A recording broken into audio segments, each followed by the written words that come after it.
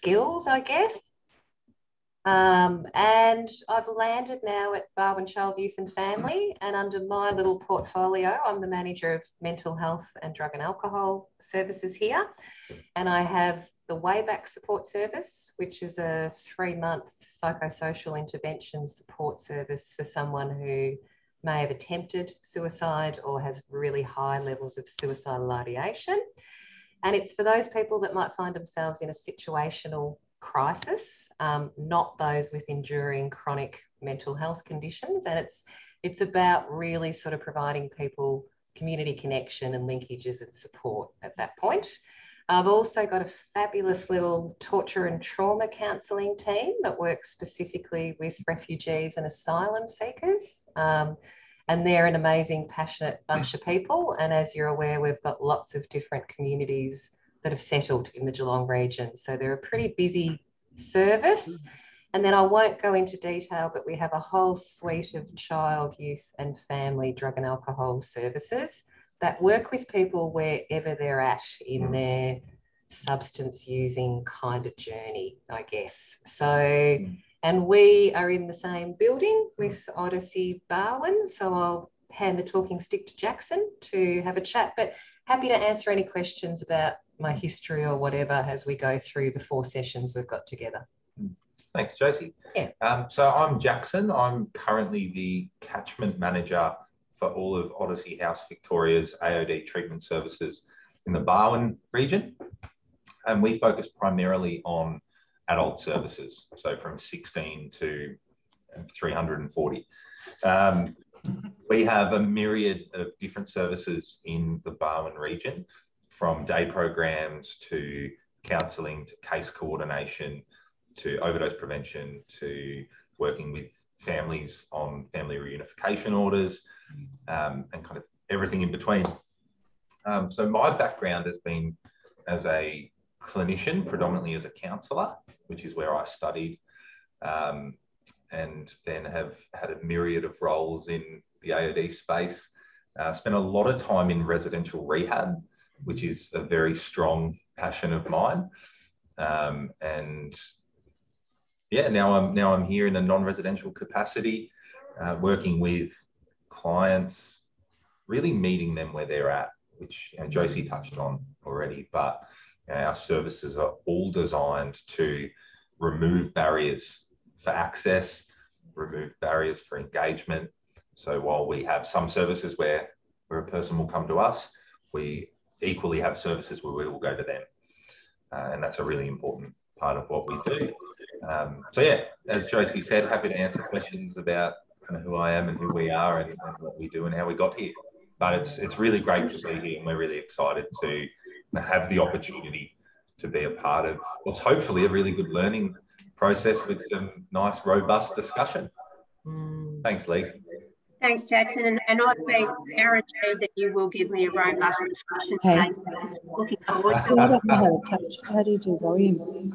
If you have got your mic on, I wear a hearing aid, and that comes at me about 400 times louder than it comes to you. So if you could turn your mic off.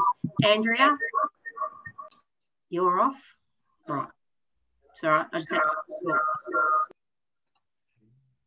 sorted. Sorry, I get feedback through hearing aids when that happens. Not much gets done. So before I begin from this point, I suppose we've got 52 participants here. There's 35 people who've written down where they're from. So if you're late on, can you please write down, apart from Jackson and Josie, which RTO you're from and what stream you're studying, please, just so we can get those details, and Cass is going to cut and paste. So we've got that for the trainers. Probably need to introduce myself as this random person who's sitting up in Queensland who's jumped on your screen. My name's Lee. I've worked in the sector for probably as long as Josie has, across a really broad range of areas. My core business is 100% youth. I'm not an expert in AOD, health or housing, but I'm really privileged to probably be the one person in the sector whose core business is just youth. I don't have to, I don't silo. So my job is to, I suppose my specialty area is to try and be that specialty that joins people together. person who can't hear anything, you might have to turn your mic on. I'm not even going to try and work out whose dog's not on silent. So I suppose that's what I do. So I come at it from a slightly different angle. The Barwon Adolescent Task Force was set up a long time in the late 70s. Over instant coffee, I do believe, back in the day, to look at how the youth sector could work together and share their toys. So much has shifted since we probably just started in this sector way back then, and because of funding models, the way things are set up, and it's not always been in our agencies' controls. So BATForce has had to bend and flex, as have the workforce, which is a special kind of fatigue in itself. So we want you guys to have a listen to people who are in the industry right now, who've got really solid experience, talk about some issues, because one of the things we see is we get the media's take on something which may not always. Gary, if you can't hear it, I'd say it's your mic, mate, because I think everybody else is hearing it okay. Are you? Yep. All right. So that's my background. I've got an education psych background by trade and have worked in schools, agencies, and privately. I've got my probably favourite part of my job is I spend a lot of time working with presenting to school students and their families, because for me, the core thing is if we can get families and schools and young people all using the same language and on the same boat, then I think we've got an opportunity for change. My job is to put Jackson and Josie out of a job. That's what I'd like to see. Don't think it's going to happen just yet. All right, so we're going to head off. So what is this? So March last year, a group of agencies got together when, bizarrely enough, it was the week we went into lockdown. So I'm sorry if that's what caused this. It's not my fault. For you conspiracy theorists out there, this is not how this came about. A group of us got together and said, how can we best support the sector when the sector actually pulled apart? What can we do? So we did some co-design with a few of the agencies and we set up a neutral space, and it was really, really simple. The rules were simple: no egos, no logos, no minutes, just actions. And we wanted to hear how people were travelling through this, what work experiences they could do differently. And if you want to find out any more information about that community of online engagement, then let me know and we can send you all the background on that. So that was set up between BATForce and Give Where You Live, and it's owned by the sector. Hands up if anyone, is there any students here who have attended co-chat sessions? I know we have had quite a few attend. You're welcome as students to attend those sessions whenever they are. Speak to your trainers and they can give you the details if they fit in. One of the things we wanted to do was bridge that gap between who was working in the sector and the pre-service area and bring them into the same space. So we opened that up to all the pre-service. Out of that, we had numerous conversations about the difficulty in you guys getting up-to-date, really good quality placements. So we thought we'll bring some of the placement to you. This won't ever replace your placements, but it gives you the opportunity to pick the brains of some people who've got incredible expertise. And I think I always preface something by saying if my children had an AOD issue, Josie would be the first person I would call. These are the people who are at that point who really understand how this all works. So AOD is our topic. And Jackson and Josie, I'm going to throw to you guys. When we talk about AOD, and I know, Josie, you and I have had this discussion once or twice in 25 years, what's your definition of what AOD covers? What is it? Oh, it's an interesting question, I think, to ponder, because I'm very clear that I don't think we should separate alcohol from drugs, because alcohol is a drug. I think when I think of alcohol and other drugs, it's anything that can have an impact on your nervous system and an impact on your brain, and basically can be used in a way to, now I'm not going to get my words right, but most of the substances that people have problems with initially were sort of embedded in the medical world. And when people started to use these substances recreationally, that's when they kind of started to get a little bit demonized along the way. So I feel like we need to look at drugs as a much broader definition, and we shouldn't separate the legal versus illegal sort of drugs, because that plays into the stigma that's attached to people seeking help. So, when I think about current trends at the moment, like vaping, do we fit that within the alcohol and other drugs category? Technically not when it comes to treatment, probably, but we have to look at the whole picture and what people are taking. Caffeine is a stimulant that can, and we're sitting here all probably drinking coffee and have had our third or fourth for the day, some of us. That is a substance that people can actually use in a way that can be harmful to them. Energy drinks, we all know they've got amazing things in them that can have a really negative effect on people. So we need to be really flexible with our definition of alcohol and other drugs. And I'd be one of the advocates to just use drug services, or, so it is actually reflective and it doesn't create that split in, well, I'm only smoking and using alcohol, so I'm okay. You're using meth. So, oh my God, that's really bad. So does that answer your question? Yeah?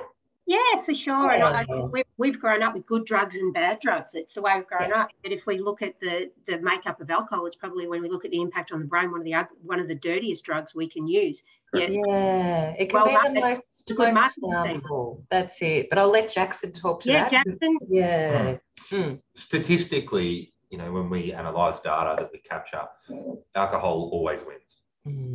And I don't see that ever changing, really, because of its accessibility and its price. So I'm very much the same as Josie, and when we are in discussion, I'll just use the term drugs, but that encompasses everything. So yeah, part of that stigma is what is and isn't socially acceptable, and we agree kind of as a society that alcohol is acceptable, yet ironically it causes more harm to our community and to individuals, broadly speaking, than any other substance of misuse. So I think our view as a treatment provider in terms of what constitutes the need for AOD treatment, right? And we're governed by a myriad of things that contain what we can and can't do, and a big part of that is our funding arrangements and what's in scope of our service provision. So for us, and Josie very briefly touched on this, nicotine, for example, that's a whole nother funded service stream, right? There are agencies who just do, or their primary focus is nicotine. That doesn't fall in our direct scope. However, it forms part of the story. So for us, it's about the definition of, I guess, what makes a person need our services is if they're using any substance, right, in isolation or in a cocktail of other substances, where it's having a negative impact on an aspect or multiple aspects of their life.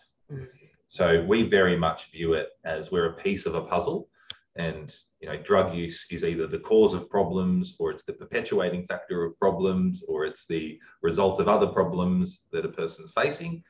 Nonetheless, substance misuse will compound other negative factors in a person's life.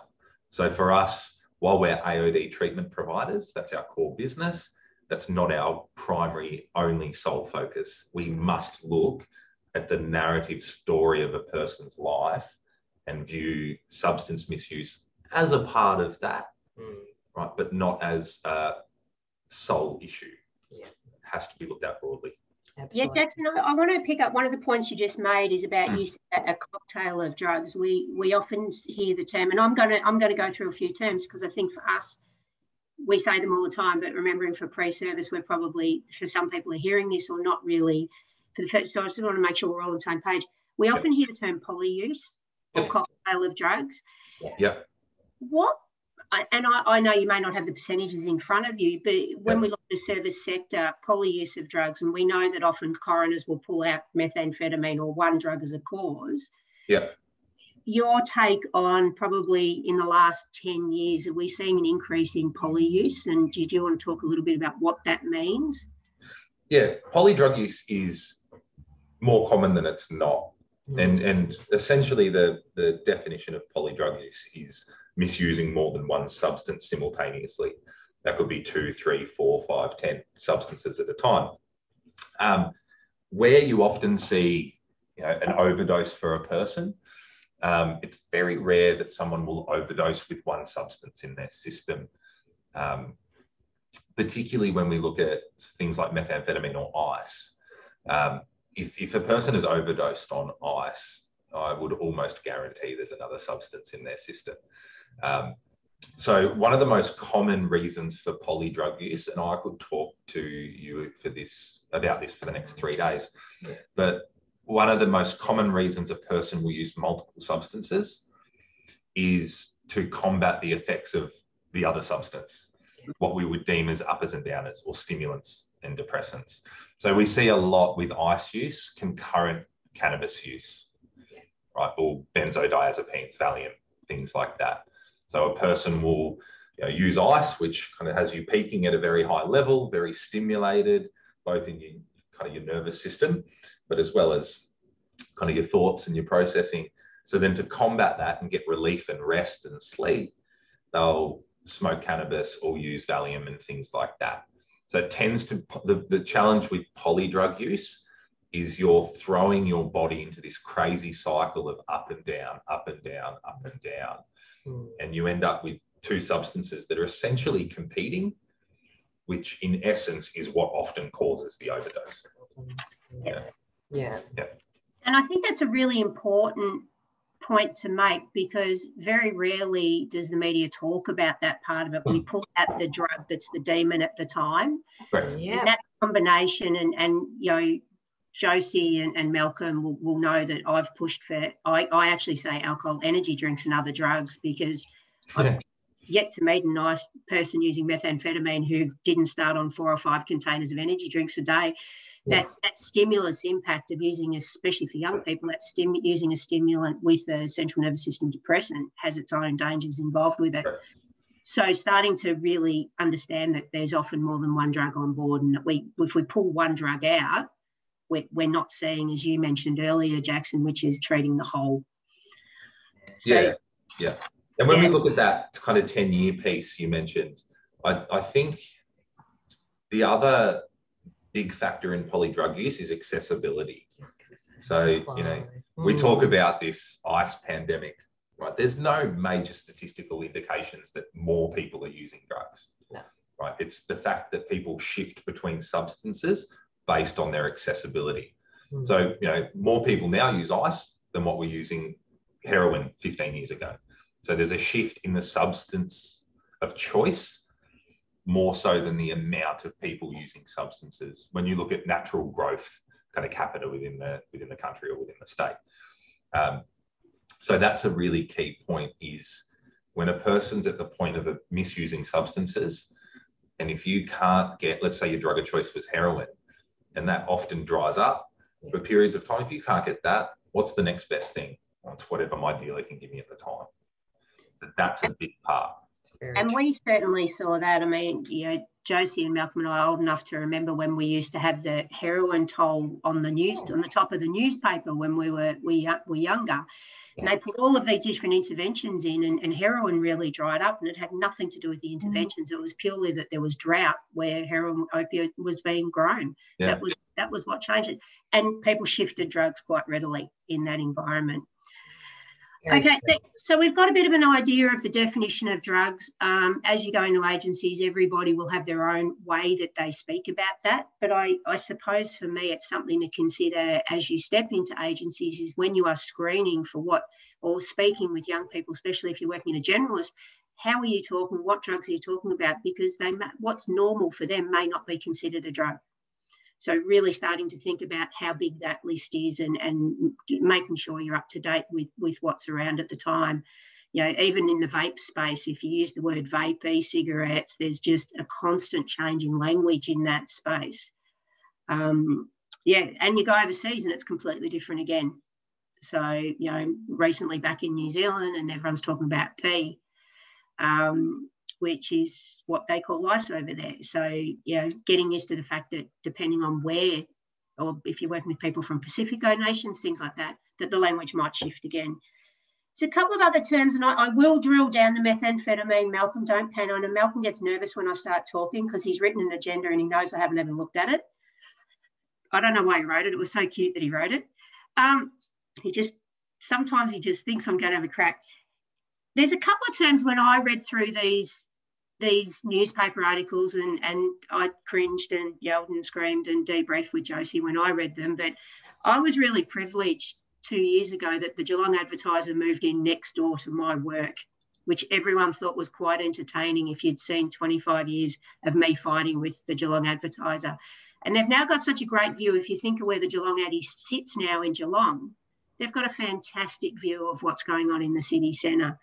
But they very rarely pick the good bits because, you know, it doesn't sell papers. A couple of the terms that Malcolm's put in the documents, and you might see around, are terms like reform, recommissioning, service commissioning. Josie, when we talk about recommissioning, are you able to, what do we mean when we talk about that within the context of our service sector? Do you want to just talk a little bit to that? Yeah. So recommissioning, I guess, means when the bucket of money gets all thrown back into the big bucket and there's a competitive tendering process to actually commission those dollars in a different way. So the AOD setting, and that's a really simplistic way of kind of defining it. Jackson might have a bit more of an articulate way of defining that.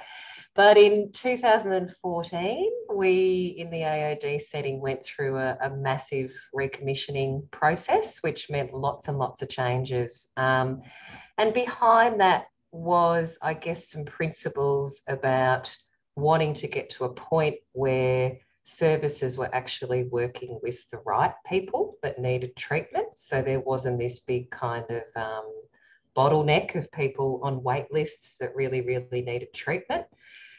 Often what happens in operations is very, very different. So in my opinion, and this is just Josie's opinion, I think the recommissioning space has made access a bit more difficult for people within the drug and alcohol space. But what it did do, client choice was the other thing that was part of that recommissioning.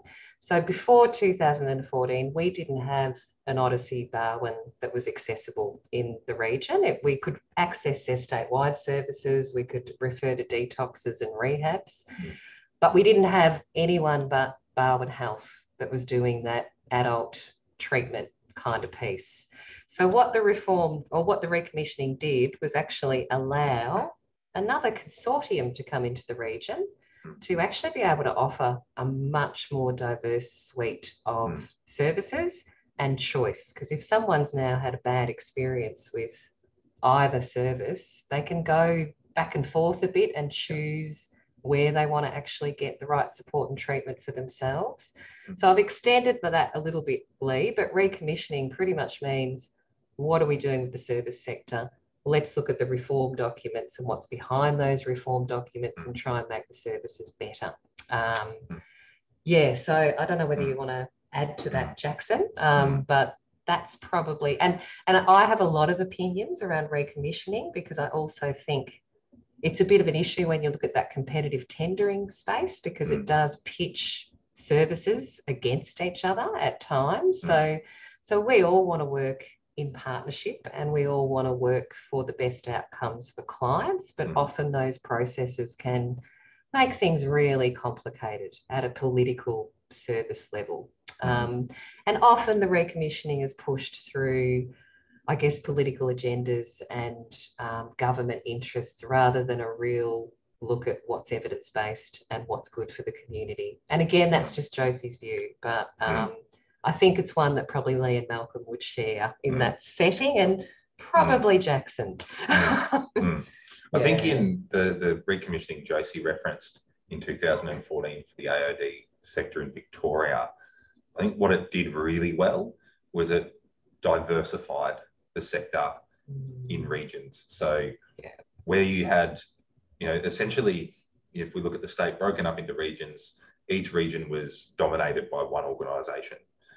And, that's theoretically fine, but, organisations are complex things and they're hard to manage at times, things happen.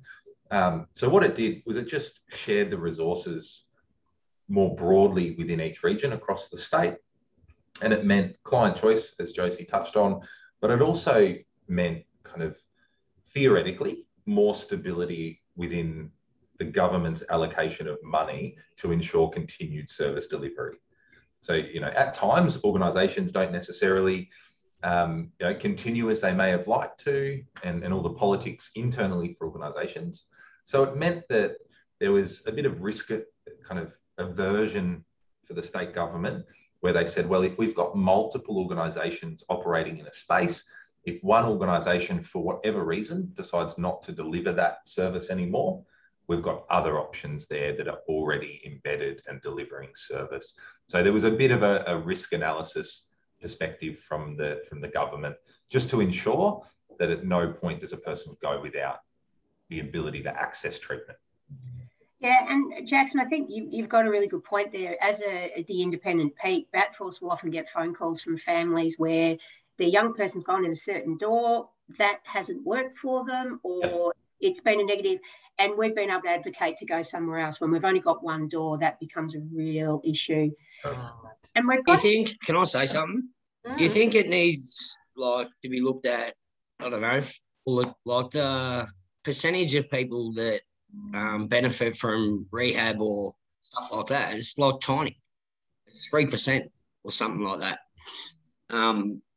It's not very successful in that term. Do you know what I mean? Yeah, absolutely. I would question where you're getting those statistics from. The reason I say that is there's no broad governing peak body that holds that statistical information. So each organisation captures that, reports it to the department.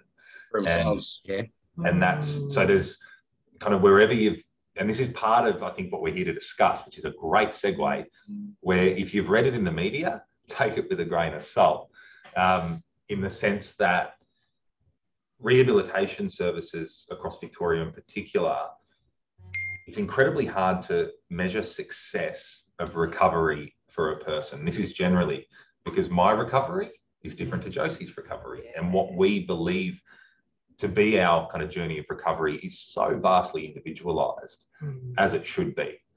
So those broad kind of sweeping statistical statements that we see, particularly in the articles that we're here to kind of look at, are just unable to be embedded in truth, because that information doesn't exist. And for the most part, nor can it exist, because the whole point is that it's an individual treatment process. So I heard it from like a bloke that runs a rehab. So that could basically just be on what they've learned through their service, Correct, exactly right. Yeah. Gary, good conclusion there, mate. Roma, you've got a question. You probably have to come off mute. Yes. Sorry. So I just had a question, so pertaining to what you guys were just talking about with the recommission. So how safer do you think the recommission made it for people accessing services in terms of transparency, if that sort of makes sense? So if there's only one service, are they more likely, I guess, to be able to mistreat people that come to the service and get away with it, in regards to there now being more services? And what do you think about that? Yeah, it's an interesting question, I think, because safety in a service, we all try and create safety for a person as soon as they walk in the door in many, many different ways. So we want to create a great, we all work from a trauma-informed lens. So we do want people to come in and have a great experience. There's always feedback and kind of complaint processes in services. And I hope as a manager that people who are coming to the service as consumers get told their rights and responsibilities and are really encouraged to have a voice, because consumer voice for us is super important in shaping our services. I guess, in a really black and white kind of way, Roma, if someone's had a really bad experience, there is now choice to go to somewhere else. So that's a great thing for the person that's trying to seek the right treatment and support for them. Not sure if I answered your question in its entirety, but I guess I really, really think that term safety, and we all aim as services to do no further harm. So if someone's rocking in our door, that's our biggest thing. We do not want to do any further harm, and safety is the biggest thing that we focus on. And you've all probably learnt about the harm minimisation philosophy by now and the harm reduction space. So we're all about harm reduction and working with the individual about what's going to keep them safe. So as managers, we hope our clinicians are actually working in that way and are working in a trauma-informed way to create safety for everyone, but also really open to the fact that we're not going to be the right service for everybody. So we need to be really aware of that and okay with that. I think that's a really interesting point, Josie, and I take it back when I speak to families when they first enter the service sector, that we've all been to mechanics that we don't like what they've done, and we've all been to hairdressers we don't like, and we seem to be completely okay with shopping around and looking for things like that. Yeah. But different people have different ways of recovery, and Jackson talked about how individualised recovery is. So it may not be what's on offer fits the way you recover, and that's completely okay. So letting people know that there's always another option, preferably. Jackson, I want to tap into, because of your background too, do you want to explain a little bit the difference between detox and rehab? Yeah, good question. So I'll start with detox. It's probably a bit simpler. Detox is essentially, it's a bit of an old school term, but like a drying out process or a withdrawal process. So a person would go to a detox facility more often than not to very much get a substance out of their system. Right? So it's really a processing kind of experience where if you were to go to a residential detox unit, you would go there, you would be supported to withdraw from substances. So there's a lot of risks when your body has become dependent on an external substance or a drug. And there's risks associated with different drugs, and it's a relatively complicated medical process. So you would go to a withdrawal unit so that you can cease substance use safely and be monitored and make sure that there's no adverse side effects. They're traditionally or usually between 7 and 21 days for a withdrawal process. And you can also be supported to go through a withdrawal process at home. And we have here some non-residential withdrawal nurses that monitor and support and assist with medication. People who are wanting to kind of cease their substance use for that period of time and withdraw from substance use, but don't have the option to take 7 to 21 days out of their life and go to a dedicated facility. Normally it would be medically supervised by nurses and GPs, and it is very much more than anything a health process. So you'd put it under the banner of health when we're talking about detox. Rehabs, on the other hand, are a much bigger kind of beast within themselves, and there's no kind of strict definition for what a rehabilitation or residential rehabilitation service is. They vary, they're all different, and they need to be, because as we spoke about earlier, it's consumer option, it's consumer choice. So in Victoria, you have two main categories of rehabs. You have publicly funded rehabs, which is kind of what we do. We're publicly funded. And then you have private funded rehabs, which are kind of not government funded, right? A rehab is more than a health kind of process or a medical process. A resi rehab kind of experience for a person is very much, no matter where you go, a holistic experience. So it's about learning. It's about developing skills. It's about, reintegrating into a community that isn't as harmful as the one you may be in. It's about, linkages, support. So what you often find is rehab for people is kind of when life's gotten to its worst point, right? And it's where engaging with a counsellor or a case manager in the community, right, is just not quite enough, because life's a bit too messy, it's a bit too complicated, there's too much going on. So for people that go to a residential rehab facility, it's an incredible effort on their behalf and shows a phenomenal kind of positive character for them to take that step, because it is a terrifying step, right? But it is also like a really intensive kickstart into the direction that you want life to go. So more often than not, rehabs would include case management, they'd include counselling, they'd include a lot of group work and community-based kind of interaction and learning development. And then post kind of program support and a reintegration back into what we would deem as normal life, so to speak, right? But into the life that a person is really aiming for. So there's a myriad of different types of rehabs ranging from kind of 6 weeks in length up to kind of 2 years in length, depending on what a person needs. There's different models, there's therapeutic communities, there's community integration models, there's all different types of rehabs, as there should be, because we don't all go into an ice cream shop to get the same flavour, right? We want what we need and what we want. So in essence, a rehab facility is community driven, it's learning, it's psychoeducational, it's really about holistic self-development. A detox is a health process more than anything else. Jackson, because I've been told you're not going to be shy with me on this one, we often hear that is there a difference between private and agency set up detox or rehab facilities? Yep, there's one key difference, and there's a place for everything in life, right? As there is, ironically, at times a place for drug use, right? I'm not condoning it, but there's a place for it, right?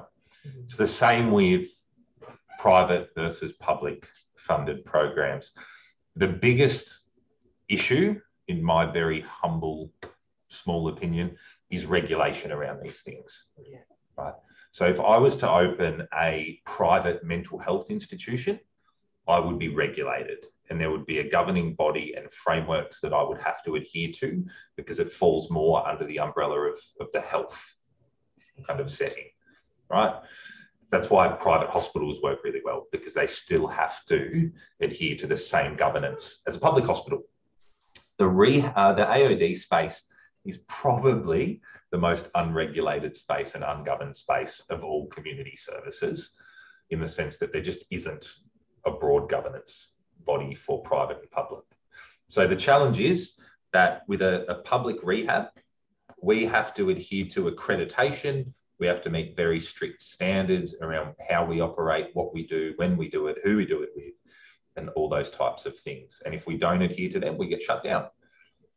A private rehab, put simply, is I could open up my house tomorrow and invite people in, and now I have a rehab, and that's it. There's no registration process, there's no governance process, there's no quality process, there's no risk management process that has to be adhered to. So while there are some private rehabs that work really effectively, there's also some that are just complete rogue cowboys, because they can do whatever they want.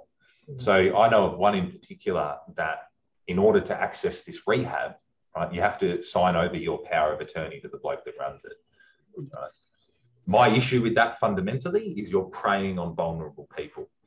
So if Josie came to me and she had a loved one who was in the absolute rife of addiction, and I said, I can fix this person for 50 grand, she's going to find the 50 grand because I've guaranteed her something that's unguaranteeable. Right? With nowhere for Josie to go once I take that money and the treatment doesn't work. Right? There's no appeals process, there's no governance body to go to. So the biggest issue is risk. And that's why, personally, my preference will always be publicly funded programs until such time as there is a regulation or a regulating body that governs the whole thing. Practice, And that probably brings us back to what Roma and Gary said, when Gary sort of said, 3%, the data we're getting when we've got two different systems, it's very difficult for us to get lined up data. And Roma's question around transparency is, we don't know what's happening behind those doors in private facilities. No idea. And if the newspaper's reporting on what they're hearing there, that's not necessarily. And I suppose last year was a really good opportunity to reflect on it, private versus government. If we look at the number of pet deaths we had in nursing homes, private versus public last year, it was ridiculously different, like hundreds and hundreds. There was less than 10 in government settings and over what 700 in private settings. So regulation, all of that we've had an example right in front of us in the last 12 months. So yeah, I think that really speaks to the questions that Gary and Roma asked before too. Malcolm, I was just going to say regulation around practice is key too. So I guess we're not ever going to discourage somebody from choosing a private rehab, but we would exercise caution because we're not sure what sort of practice is happening within those settings. So we are tied to clinical guidelines. We have absolute connection to evidence-based practice. The other thing I was going to mention was there's often huge wait lists for our service. So the tension of going, I'm ready for treatment now, a private setting, the door can open with money straight away. So it's often the more attractive option. But I guess we just sit with caution in that space. And as Jackson's mentioned, the vulnerability of people that are coming to the doorstep and the desperation often drives that decision-making rather than sort of solid sitting down, let's think about the next step. So I feel like our role is often to slow things down a bit when things are feeling really crazy and actually really offer, you know, some really good service options and work with the person to see when they're ready to do it. Yeah, I think that's a big thing because, you know, people are ready and they're ready to go. Yeah. And then they can't get in there. Like it's just... That part of that, Gary, is navigating the system. So, you know, if someone came to me today, I could get them into rehab within a week, into a publicly funded rehab. The challenge, and this builds out of the recommissioning piece that Josie spoke about, is you just got to know who to call, and there's a million numbers. So the bigger challenge is not wait lists. Rehabs, ironically, publicly funded rehabs never really have a wait list. It's about getting the process done. The quicker you can do the process, the quicker you're in. Right? Because there's a lot of paperwork, there's a lot of kind of medical stuff that needs to happen prior to an admission to a rehab. So having worked and kind of managed a lot of rehabs, the biggest hold up to someone coming into a public rehab is them getting their piece of the puzzle done with their community case manager. So normally you could get into a rehab within 14 days max, I reckon. If you know the avenues to get to. And that's an awareness piece. That's a piece of work that does need across the sector to be worked on more is where do I go to access things? Yeah, I think that's the major problem for people. A lot of people haven't got a clue where to go. Yeah. I've got a question, Andrew Bradley, you've got your hand up. I'm trying to find you on my screen. Off mute, Andrew. Andrew? I think you're on mute, Andrew. Yeah, you still... There we go. Is that better? That's better. Thank you. Look, I might be jumping forward here. It might be on the agenda, but I had a question about the ice replacement therapy. Heard a lot of stuff, but I wonder if you can handle some of the myths about it. Does it exist, for instance? Andrew, that's a really important one. Can we park that for a second to drill down to that? Are you happy with that? Yeah. I thought it might be done. Yeah. Good jumping ahead, though. Really good question. And we'll get Andrew to write the agenda next week because he's all over it. I'll definitely park it and we'll get there when we get to that point, Andrew, if that's okay. So start thinking about your questions as you go. One of the things I want you to think about as you're listening to the speakers today is coming from a place of critical literacy. You're about to read, or you've read, or you're going to pretend you've read, and you're going to read it when you finish this, which is kind of how I roll. The articles and the ADDI is start to think with a critical lens of, is the data that's being presented, where's it from, who's being asked the question, because Jackson and Josie are already starting to unpack the difference in the different spaces. Malcolm, I'm going to throw to you for a second to talk about the mention of illicit or legal nature and what our confidentiality is for this crowd. Yeah, look, one of the things that we see as a barrier, and when we're talking about safety, we often include the component that young people are often reluctant to seek support until they're age 18 because of the legal nature or illegal nature of illicit substances, and are worried about confidentiality requirements of us to inform their guardians around their disclosures of substance use. And particularly in the youth space, this is really important. So Josie and Jackson, I'm throwing back to you. If I'm a 12-year-old accessing your services and I disclose illicit substance use, are you going to tell my parents? Oh, that's a very good question, Malcolm, because I think it depends on a lot of factors. But ultimately, 16 years and up, we see a young person as being able to kind of engage, and there's a confidential nature to their engagement. Under 16, it's a real, like a 12-year-old, there's a parent in there. We're obliged to actually talk to that parent about the risk that the 12-year-old is placing themselves under. But in school settings, like I'll just put this forward as a bit of a scenario, and often if something's picked up as an issue, we would bring the young person in, have a conversation with them about how important it is to actually engage their parent in this because of the nature of what they're doing. And we would try and engage them in that and get them to understand the context of why they need parent involved in the next steps. So it's about keeping them safe.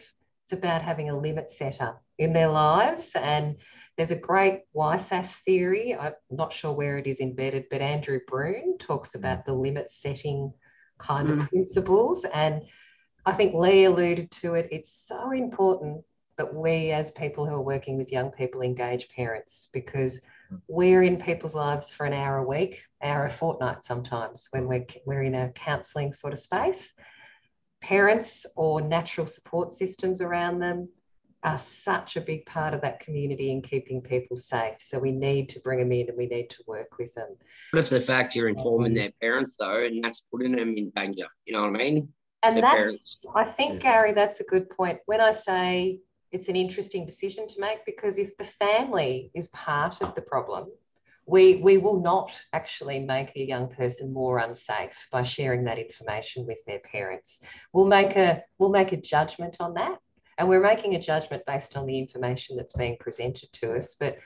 But we have a duty of care to keep children safe, and we work with mandatory reporting. So if there's risk involved, we might be getting people like Child's First involved. We might be getting child protection involved. We might be thinking about what other family services we need to actually bring in to work with the whole picture. So absolutely respect where you're coming from. That's why when Malcolm asked it, I went, that's an interesting one, because there's so many parts of someone's narrative and story that you have to pay attention to. We don't want to detract that 12-year-old for seeking treatment, because we want to be able to offer a safety response, but we also need to be really aware of the risk and safety and our policies and procedures and our legal requirements that we sit within. So does that respond? It is a really hard one. I can hear Jackson going, Yeah, certainly within the context of schools, as somebody who's worked in wellbeing in schools, that risk of harm to self or harm to others has to come into play. But as if family's part of that, it's about bringing in. And I think one of my frustrations with our service system, which is probably why I like the Maori justice system over in New Zealand, is we talk about the support being the family. It's about the young person being able to choose who the people are around them that are that whānau, that are that support in their community too. And it's a shift we have to make. Jackson, sorry, I jumped in on you. You're right. I was just going to speak to like the legislative side of it. And we're a bit luckier because we just work with 16 and above, which is far simpler. But, you know, what we deal with a lot is, you know, someone who's misusing drugs but has a dependent children. And that's, you know, can even be more of a grey area. In saying that, Victoria's really lucky in the sense that we have probably the most developed kind of legislative response in the country to this sort of stuff. So the two key ones, or one of the key ones there, which was an update to legislation maybe 3-4 years ago, is the Child Information Sharing Scheme. And that is really about kind of a legitimate kind of proactive response to the safety and well-being of a child. So we would look at that, and we would look at, you know, just general mandatory reporting guidelines for an adolescent or minor to formulate a decision. And there's key people within regions that we can access. So we have access to advisors and consultants who specialise in that area that we just call them and we ask for their guidance around that. So the system itself is really developed and built to keep a young person safe, first and foremost, but also to ensure that networks around that child talk to each other. Because we're AOD treatment providers, so we're not always the key person. Sometimes we may be the person that brings that care team together. Sometimes we're just a part of that care team. So the biggest thing is that interagency kind of communication, and if you have good communication, you follow legislation, you really, it's all there for you to manage that stuff. I'm going to drill down into, while we're here, because Andrew's going to keep me on this. We're here to talk about methamphetamine, which I suppose Josie and I went on a bit of a journey a few years ago with Our Town's Ice Fight, if any of you remember that. Malcolm was on that journey. Malcolm, you were too. It was a cult we were all involved with a few years back. I think I got kicked off it. The first person to be kicked out of a cult. First of all, I want you to talk about methamphetamine and why so many people are on it. Because when I present, I'll give you an example. I presented to 2019 over 4,000 parents across 2019. Josie's seen it. I do a trivia quiz at the start and I get parents to guess what percentage of people have tried methamphetamine. I am yet to have a group say less than 20% of the population. Now, less than 20% of the population vote for Collingwood. Most of us know Collingwood supporters. So that's the sense in the community that it is rife, and that comes from a certain place, which is very near the BATForce office. I want you guys to talk about methamphetamine, what it means in your worlds before we start going on. And I'm really mindful I only got half an hour, but what's methamphetamine and why is it up the flagpole? Do you want to take this first, or Happy to. Go Jackson, and then I'll have a bit of time to think then. So, like, put simply, methamphetamine is super addictive because it makes you feel good, right? And I think that's something that's not always spoken about enough is people start using drugs because drugs in that moment are good, right? And if you've got an issue that you're facing in life, or you've got some trauma, or life's just not great, you're looking for an escape. If you introduce a drug, you're going to feel a lot better at that moment. So there's a reason people get addicted to substances, because at the start they're good, right? The biggest kind of, one of the biggest reasons, right, why ice is so addictive is that it amplifies, particularly dopamine. So if we look at neurotransmitters, it amplifies the release of dopamine into your brain more than any other substance, right? So most comparable to something like cocaine, but even then, if you were to get pure methamphetamine, on average, it's about 10 times the release of natural dopamine into your brain. So if you think about that, dopamine is responsible for pleasure, drive and motivation, focus, all these really important things in life. So you introduce that, it's like this super experience where you feel like you're completely motivated and focused and full of pleasure and contentment. Challenge with that is that, our brains aren't built to cope with that, for starters. And it depletes your natural resources that are available to you inside your brain already. So quite simply, the highs are much higher, but the lows are a lot lower. So then it becomes this process of tolerance. And I'm sure most of you have probably heard of tolerance, where your body adapts, and we're really good at adapting to kind of new things and things that are being introduced into our systems, which is why we drink more and more coffee as we get older to try and stay awake, right? It's essentially achieving the same thing, ironically. But what happens is then you become reliant on the drug because you've had to use more and more frequently to kind of get that same result and to not feel crappy, right?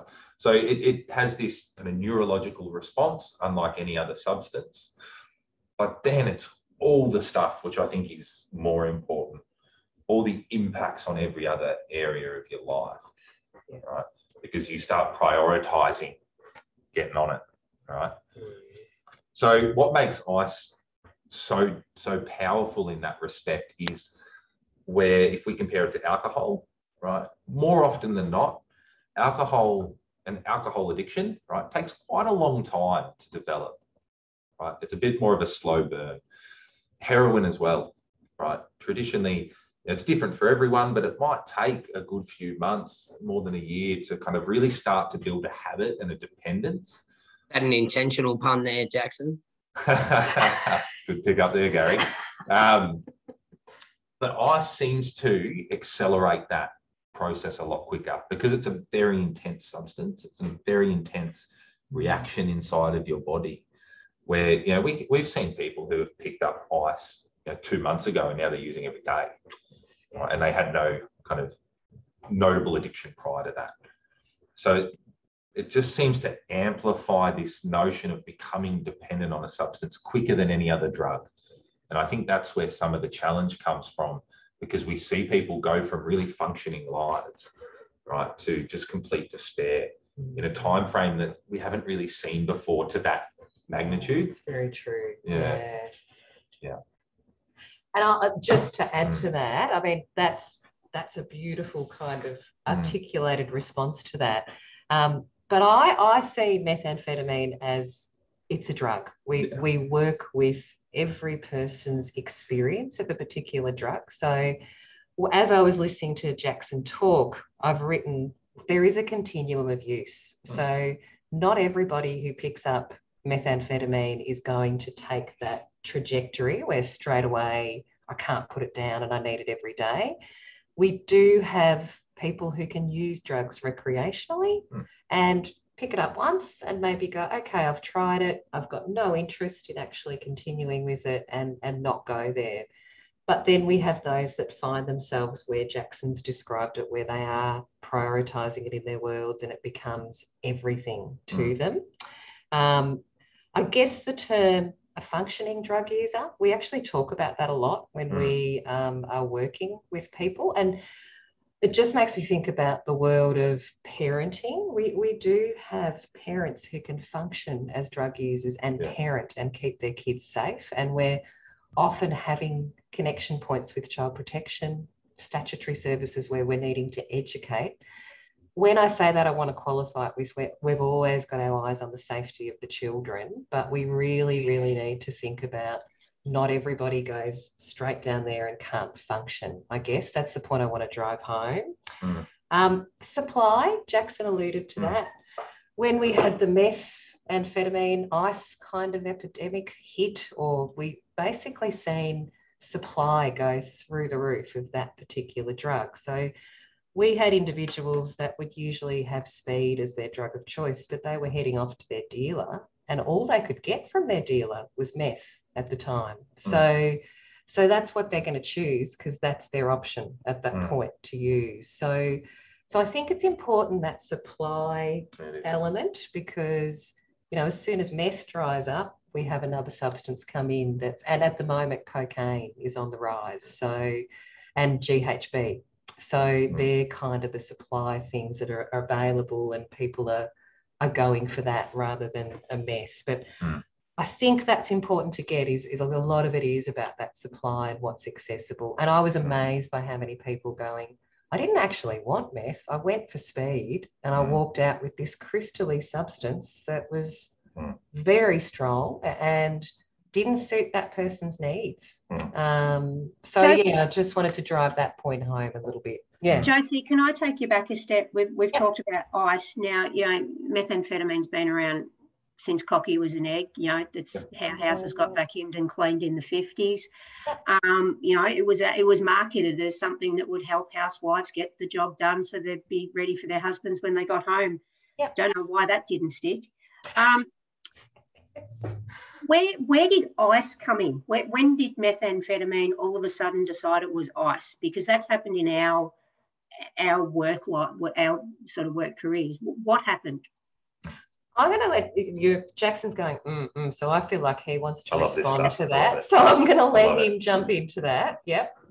It really started to be kind of noticeable in the late 90s. If you look at kind of statistical data, this is a really good conversation to also take on with you, because it's a really good one to break down some stigma. Right? The difference between ice and speed is just refinement. Yeah. So to make, in its full term, crystalline methamphetamine, you're essentially taking amphetamine, which is speed, and you're refining it to a point of purity where it presents as a crystal. Yeah. Right? That's the only difference. Yeah. So, more people who, we work with a lot of people who are like, I'd never do meth. And I'll be like, have you ever done MDMA? Have you ever done pingers, right? And if you've done a pinger, you've done meth, because MDMA, the MA is methamphetamine in MDMA, right? So there's a lot of stigma attached to this notion of ice, but really it's in essence, it's just an amphetamine that's been purified. And where the point that Josie made, where people go, geez, it was really intense, because if you take the same amount of ice that you do of speed, you're actually taking more. So if you take 2 points, right, those 2 points are very different in terms of their purity. So that's the major difference. So yeah, it's really just a refinement process of the same drug, and that supply chain is the big piece. So where I think this is part of why there's a massive increase in the substance is, if we look at heroin, which was the kind of kingpin drug, right? You got to grow it, right? It comes from the sap of a poppy plant, right? So you can't make more than you can grow. And if there's issues with that growth, such as drought, right, it becomes a problem. Right? If you've got a bit of know-how and a couple of meds from a chemist, you can make meth in a Coke bottle. Right? So there's no limitations to the quantity that can be manufactured, right? But the substances to do that have to be usually gained illegally. So that's where you see an increase in crime. And we all know what the bikies are like at times in that space. So I think it's just a trend, and I don't think there's any real cause for it. There's aspects that make it a thing. Yeah. But we've seen heroin for a long time dominated. There was still ice around, but heroin was dominating. Yeah. Right. And then it always fluctuates, right, for all of these reasons compounded into one. But at the end of the day, this will pass, and at times we see heroin slightly overtake ice use, and vice versa. Yeah. So I think it's a very easy target to point a finger at, right, in terms of blaming a lot of other issues on ice use. Yeah. Jackson, we have a very large vocal group that are pointing the finger at methamphetamine called the alcohol industry, because it's really important for the alcohol industry to say, look over there. Yeah. So we know that a lot of the funding, and a lot of the push has been has had an effect from the alcohol industry saying, look over there, because they're being really naughty, but there's a lot of high functioning alcoholics out there. So there's a whole range of reasons. While we're sitting here, and I realise we've got about 40 minutes left, and I don't want to jump too much, because this has been a really valuable conversation, so I don't want to cut it off. I want to Andrew talked about ice replacement. Can we just really quickly, Jackson, talk to what ice replacement is and your opinions on the impact or efficacy of it? It's an interesting one. There's not a specific ice replacement therapy like there is with like an opiate replacement therapy. So if we talk about heroin use, you would usually use what used to be methadone was the replacement of choice, which is just a controlled dose of heroin. Now it's things like Suboxone, which have Narcan or naloxone built into it. So it's an opiate replacement therapy that you can't then use on top of. So one of the issues with methadone is I'd use my methadone, then inject heroin, and I'm getting an even bigger high for free. So there's a really well-developed field of replacement therapy and treatment therapy medically for heroin. There's no real equivalent for ice. So more often than not, benzodiazepine is used to moderate and somewhat control the reduction and ultimately kind of ceasing of ice use. Mirtazopine's a big one because it very much calms the mind, but also the body as well. And it just helps to slow things down. There's always trials going on for, you know, the magic cure to fix ice use, but, you know, put simply, that just doesn't exist. So more often than not, if I was to withdraw from ice, I'd either go to detox, get a non-residential withdrawal nurse, and then they would prescribe me a controlled regime of benzodiazepine, or quetiapine's the other one. So Seroquel is another one that's... You got an opinion on why you think that is in regards to ice? Like, because clearly they could make a substitute. Know what I mean? Well, they could, like, I don't know if they can, heroin, they could do it for ice like that. So yeah. What do you think that is that they don't? I would question whether they can, yeah. And again, I come back to that individual, because there's been a lot of talk about using things like Ritalin and dexamphetamine to kind of put in a replacement therapy for ice. Again, I think it's around so we talk about the function of the drug use. Often there's mental health stuff going on. There might be other conditions going on that are untreated. So when you're looking at a person's story, what's going on for them? What might be untreated? If you can reduce your ice use and replace it with something else that might work for your mental health or for your other presentation or problem that's there, that's going to be a bit of a replacement therapy for the individual. But again, I just come back to, I don't think we've got enough evidence or enough knowledge of what could replace it broadly, like a heroin, methadone or Suboxone, which we know has great impact for people, for making change. We're going to have to hold questions. Sorry, just for a second. We're going to have to hold questions because we've only got 10 minutes left and we've got to get on to the next part of this. I just want to point out, somebody's put in the chat about, do we educate kids at school around drug use? Every school does it differently. They there's a combination of, they do a little bit in class, they do other things. I'm certainly in a lot of schools talking about how we make choices. Drug education doesn't just start with understanding how the drug works. It starts right back with understanding your mental health, understanding your triggers. There's a whole range of, you know, your regulatory systems, things like that. So it's just not a coordinated approach. And Josie and I over the years have stopped and started on 100 different ways of doing this.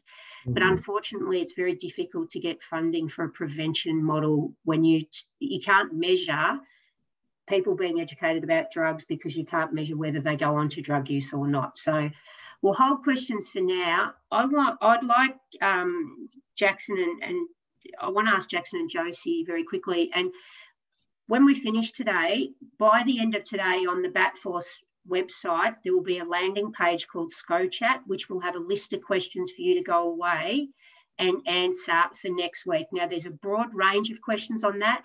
We haven't completely settled on the questions. We want to see what came out of this before we finalise it. By the end of the day, and I'll put it in the chat what our website is, Stephen's going to have a landing page up for that. And the articles will be dropped on that page too, but you need to give us till the end of today to get that done. Yeah. Jackson and Josie, I want you to have a think about the articles you saw in the paper. I was a little bit disappointed that neither of you took the time to comment in those articles. I saw lawyers and police and all these, and I'm thinking, you know, you're the rock stars in town who know this stuff, and I was really disappointed to see that you guys didn't take the opportunity to put your side over in those, and wonder what stopped you. What was the barrier there? So I did. We were asked for comment. So we had an approach, or I did, through our media and comms person at the agency to comment on what our experience was currently with methamphetamine presentations. It wasn't reflective of our experience. So when we sent off a one-page media comment, I spoke to exactly what I'm speaking to today, in the sense of our experience being, we're seeing slight increases in cocaine use, we're seeing slight increases in GHB, but alcohol and cannabis are still the primary presentations for us that people are seeking help for. And I gave a really lovely kind of blurb on what services are available for people to be able to access. None of that was used.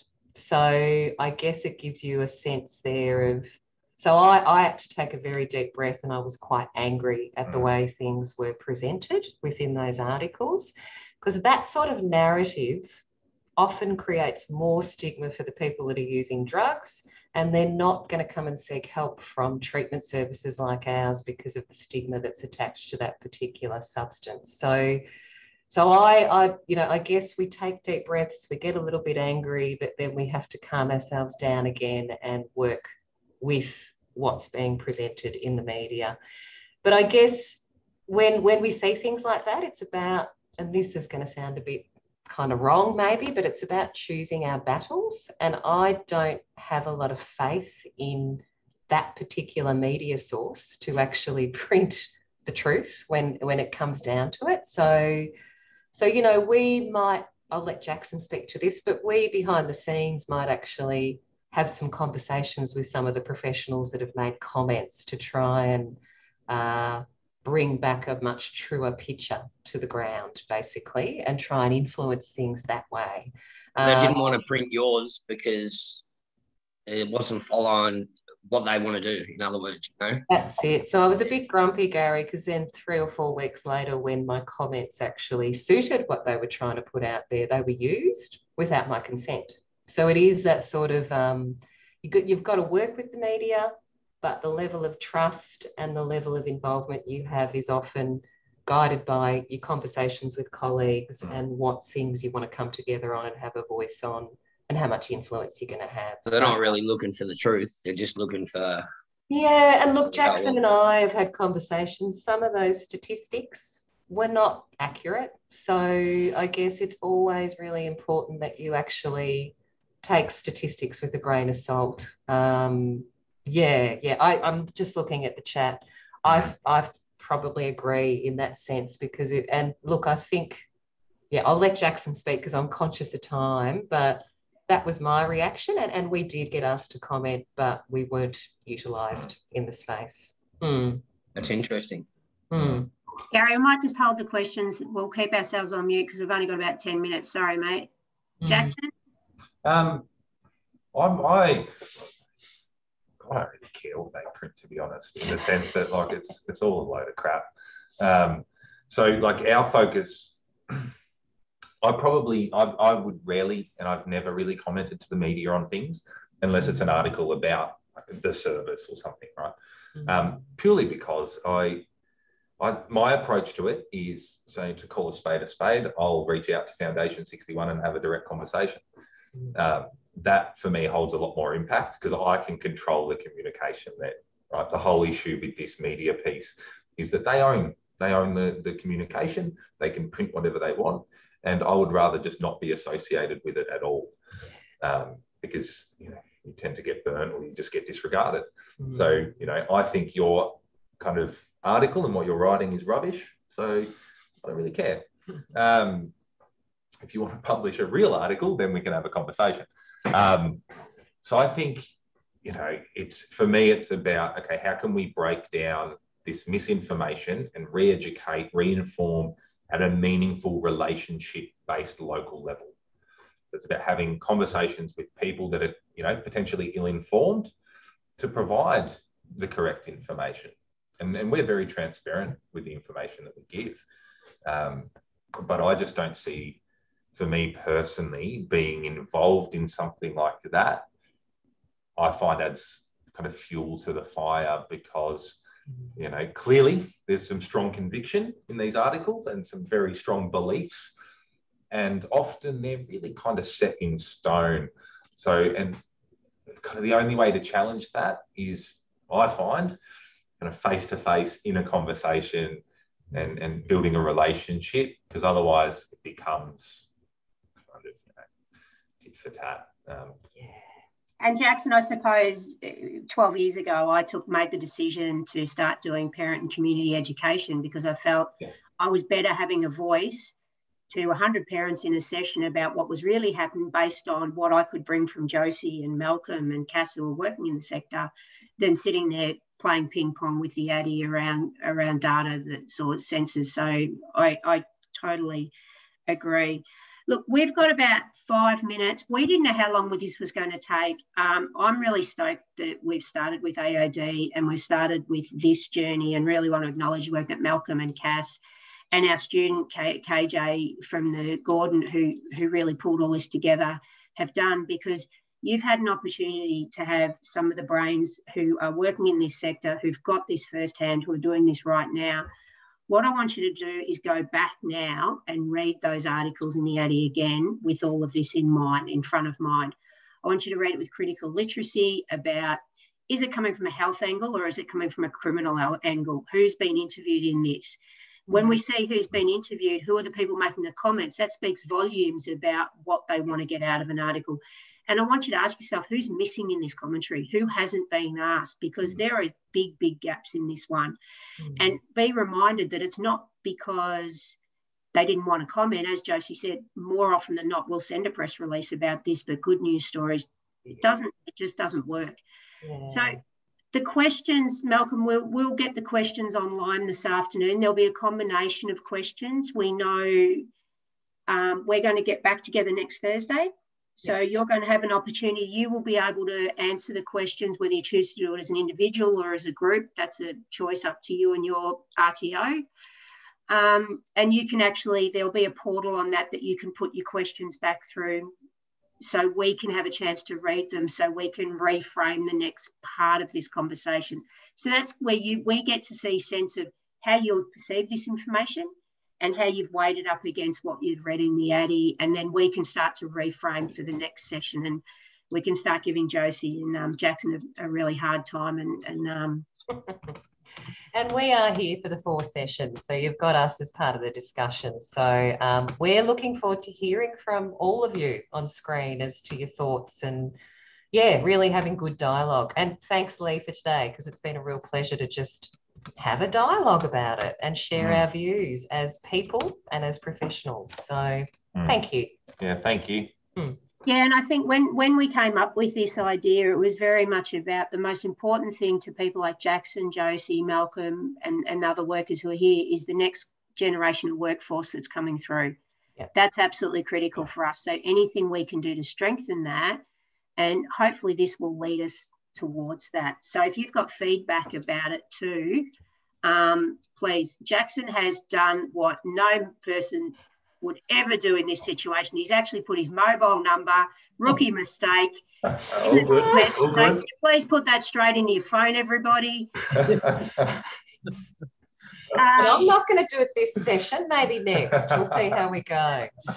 I like dinner first before I can commit to something like a phone number in a group, but that's just me. Look, I will put in the chat the BATForce website. Give us, please, till at least the end of the day, because we needed to hear how this went. If you haven't had a chance to look at the website, it's actually a really cool website. It's got some really cool stuff on it. I'm super proud of the work we did last year on it with the Trellos. We'll have a SCOE chat landing page, which will have the questions, and we'll be able to attach. So Joseph said, you said yesterday you might have some other papers. We can throw all of those papers onto that page, so you'll have it there. Yep. Cass, have you got anything in closing that you would like to say? And I'm just going to have to excuse myself because I have to go and chair another meeting. So thanks all. See you later. Love your work. Thanks, Joyce. Sure. Just for me personally, the uptake of this has been incredible from my students and the students at Gordon. So I really appreciate it. We didn't lose a single person through the whole